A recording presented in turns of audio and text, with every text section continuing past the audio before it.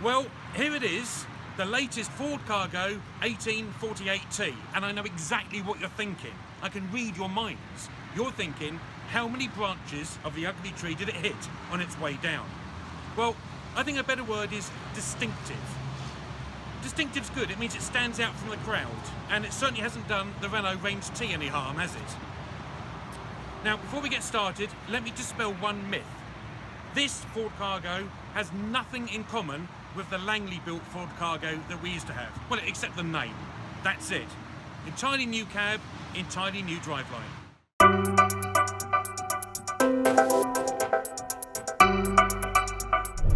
It's pretty good.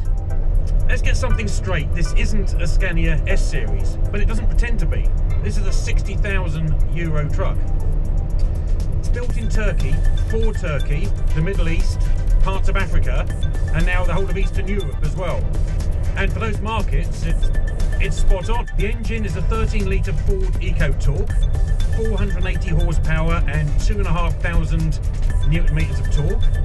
Not that I'm using them because this one's unladen. Highlight has definitely the ZF Traxxon gearbox. Now this is the same gearbox that appears in the new generation DAFs. Really quick. Not so keen on the steering, it feels a little bit vague, but other than that, yeah, it ticks the boxes it needs to tick. Visibility is pretty good. The A-pillar's a bit thick, and I'm not a huge fan of these DAF CF-esque windows within a window. It does obscure your vision a little bit. Curiously, both sides you've got a low mounted window in the door, rather like the one Sadiq Khan likes in London. But interestingly, in Turkey, most drivers paint over them because they prefer their privacy. I forgot to say, I'm driving this truck in Romania, where Ford has just opened its latest dealership. Now, the roads aren't perfect.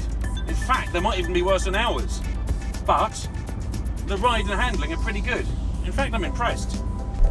And the retarder, that works a treat as well. And it comes in handy each time a stray dog runs out in front of us.